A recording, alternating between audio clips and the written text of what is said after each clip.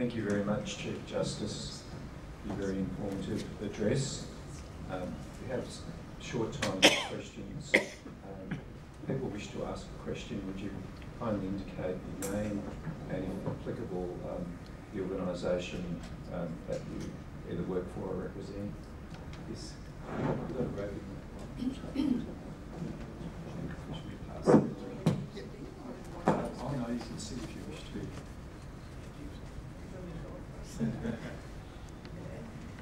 My name is Minna Singh Batra, and I'm a convener for human rights and United Nations Association of Australia and Australia. My question was about those Indian pins, and I'm wondering what ultimately happened, because the details of story is that this Australian couple who wanted this child from this Indian surrogate mother, they didn't expect to have twins. They had twins, and one was a boy and the other girl. They wanted the girl, and they kept the girl, and they were easily allowed to bring her back. And that boy, in the meanwhile, and there's another scam about it is that in India they prefer to keep it because they get more money out of that. And in Australia they wanted this girl. What has happened about it? I don't know the end result of it, because the Indian lawyers were kind of insisting that these both children belong to that couple, that they should have it, and they should pay extra for that.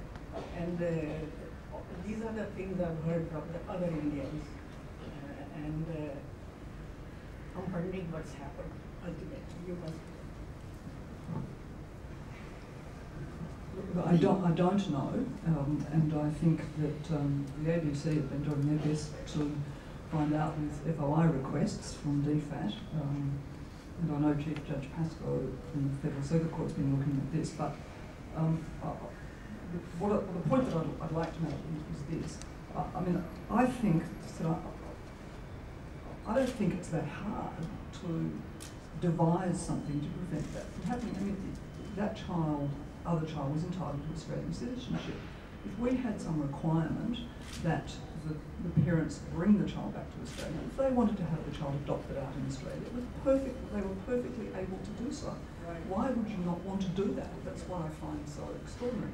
And I think if we could have some laws that kind of regulate that, I haven't explored this fully, but for example, you could have a provision that if you didn't want the child, then the Director of Human Services in each of the states might, or even the Minister for Immigration, who's now responsible for refugee children. The Minister of Immigration could be the guardian of these children and could make an application for the passport on behalf of the children to bring the children into Australia. So I actually think there are ways in which we could ensure that doesn't happen again, but we have to do something. We have a question up the back.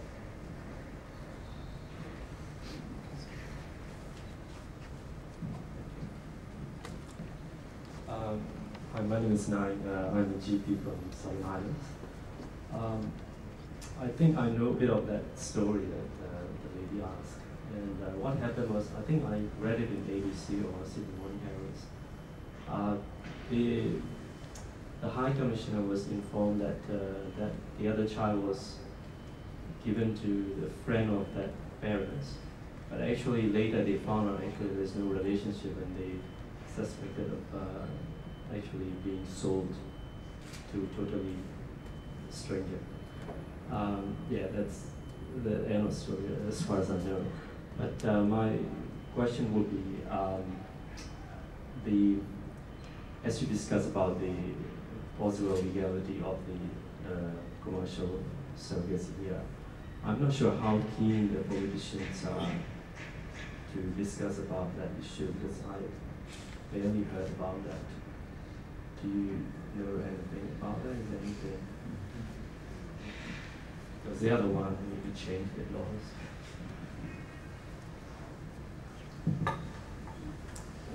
one can only glean how enthusiastic they are to change the laws about when we look at what they're prepared to do about it.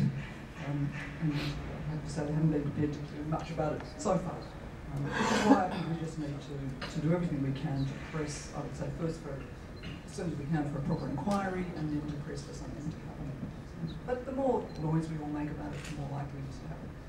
The lady, all right. Hi. My name is Miranda Montrone. I'm a psychologist and live in Sydney. I have about 20 years experience working with surrogacy, altruistic surrogacy in Australia. I've done a lot.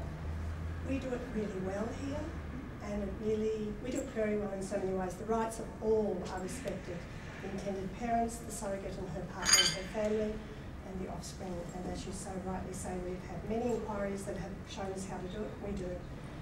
What I'm interested in, my question is in New South Wales since 2010, it has been illegal for people to go overseas. And I find it fascinating that the impunity of people to pay no attention to committing an illegal act. How would it change, that they consider it obviously irrelevant, how would that change if we bring in commercial surrogacy here and we set it up properly as we would do?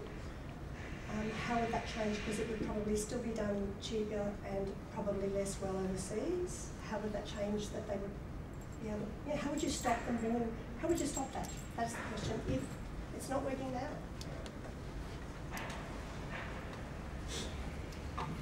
I think you'll never get a perfect solution, and one of the things I do want to say, and I say probably to people, just because there isn't a perfect solution doesn't mean we shouldn't try and do something, and that's what I spoke recently at something in Brisbane. There were a lot of young lawyers there, and when I spoke, they got up and asked questions about, oh, wouldn't this, you couldn't do that, or you couldn't do that. And my point is, there are things we can do. We should be trying to do what we can, and realise it's not a perfect world. But I'm supported in this view by Stephen Page, who's a lawyer who does most of the surrogacy in Australia, very ethically, I might say. You know, as I said, these organisations overseas have business models. I mean, we wouldn't eradicate entirely if we commercialised, we legalised in Australia, people going to other countries. Some would still go. Many people would want to do it in Australia. Others would still want to use Asian countries because they were cheaper. But the clinics there have business models, and if we made conditions on bringing children back into Australia, then they will understand that's the business model, and if they want to be paid by Australians who are going there, then they will start to comply. So you won't get it, it won't be perfect, but I think that there are things that we can do. We shouldn't stop trying to do them just because nothing's perfect. There was a gentleman towards the front on the right who had his hand up before. No, I did. Oh, sorry, in the middle. Must be going across that. My name is Prabez Bhutta.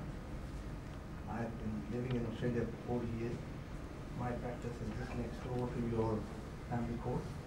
My daughter is a family court mediator. I've taught Islamic law overseas before I came here.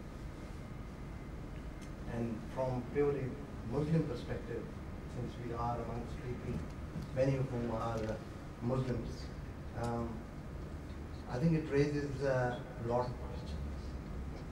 Whatever the suggestion is, firstly, the extraterritoriality of how we can make laws about what may be happening overseas. And looking at what is already happening, is that there is no impunity or any bar on any Muslim living in Australia to go overseas and marry multiple times.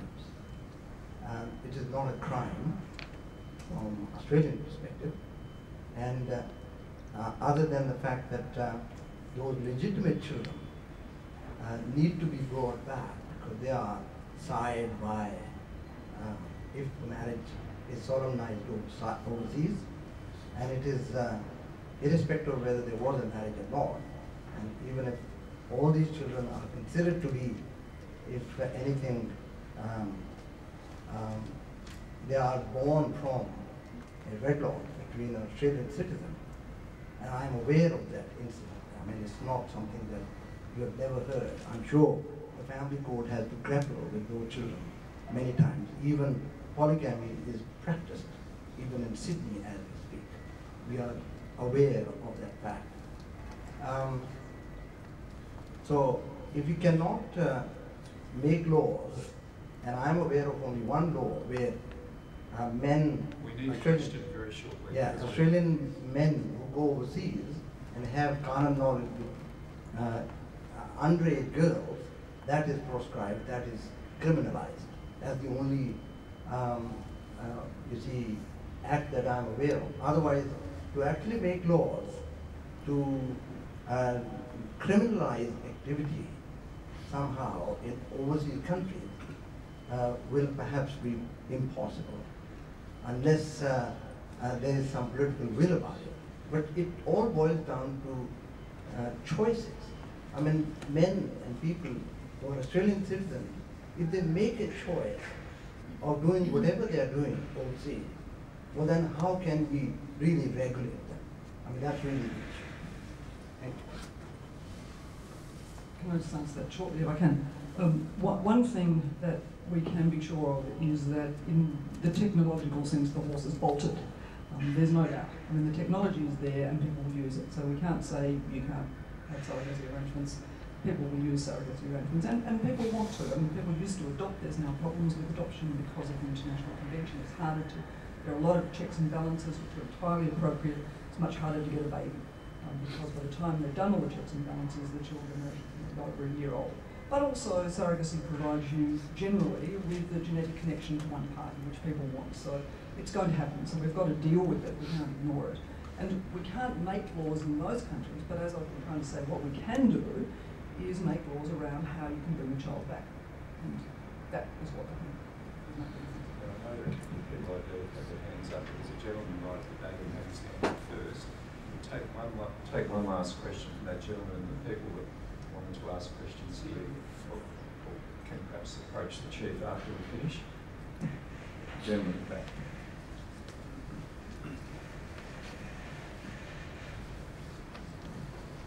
Thank you very much. My name is Justin Dowd and I'm a family lawyer here in Sydney. Chief Justice, the question I wanted to ask, and it really displays my ignorance more than anything, is whether there is research of a longitudinal basis of children born of surrogacy arrangements and whether they have issues arising from the style of their birth, if that's the right word, or not. And I understand it may well not be, but I'd be curious to know what the research shows in that regard.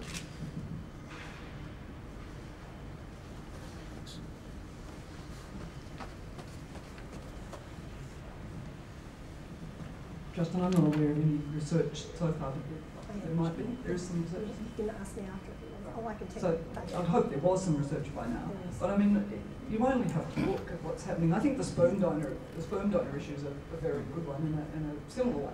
I mean, children are now looking for the sperm donor father, and I think we would be absolutely naive to think that the appropriate time, and perhaps even now, that children born of these arrangements would not want to know who their biological mother was. It's an egg donor. Thank you, Chief Justice. The young lady here would be happy to talk to you afterwards, and the gentleman behind, I think, had a question as well, if you're happy to talk to them later. We appreciate the Honourable Chief Justice Diana Bryant for coming to present on such an important topic.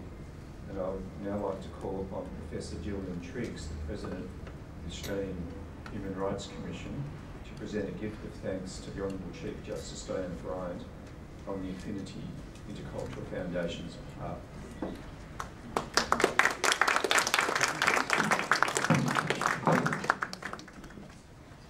My task was to thank you, Chief Justice. You raised some extraordinarily important questions and indeed from a human rights perspective. But your leadership in this area and opening up the questions is extremely important, so we hope that we'll start to see some action. And this is a really splendid genuine faith. I mean, genuine faith. genuine faith, but it looks absolutely splendid, so thank you very much.